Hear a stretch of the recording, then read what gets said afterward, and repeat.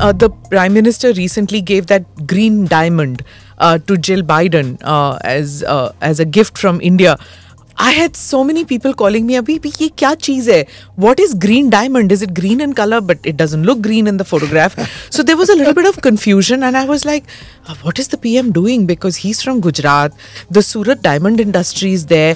Why would he give a diamond which is a fake diamond? Then Darshana ji tweeted that this has been cut and done, everything in that whole process is from the Surat diamond, cutting edge technology used in doing that. And then I understood that.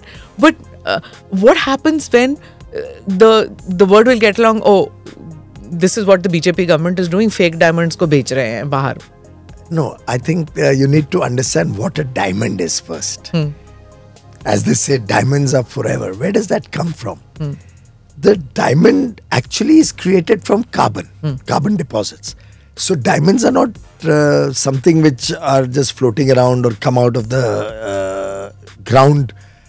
These are products which are developed over thousands of years sometimes from a very small piece of carbon, and further carbon deposits keep adding on that, and a diamond is created. And then that is mined, that's cut and polished, and that's the diamond all of you have been wearing for all these years. Yeah. Lab-grown diamonds are the same thing.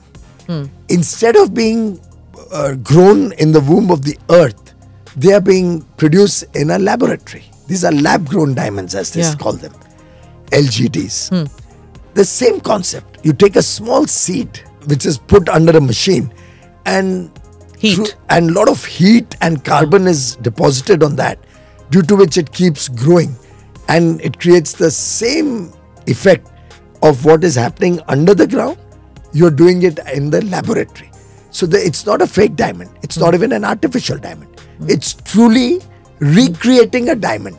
Instead of from the Mother Earth, it's being created in a laboratory. The amount of carbon that is used, its effect on sustainability or its effect on the environment is significantly lower than the natural diamonds that are mined. Ecologically friendly. So they're ecologically friendly. We use renewable energy, solar and wind, largely to produce those diamonds.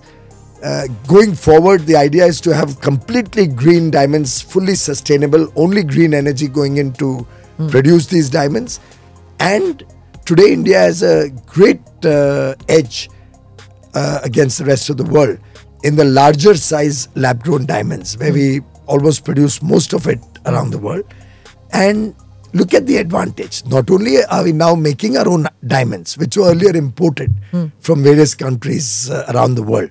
Now we can make our own diamonds, and the cutting and polishing jobs continue to remain. Yeah. So and also look at the other aspect.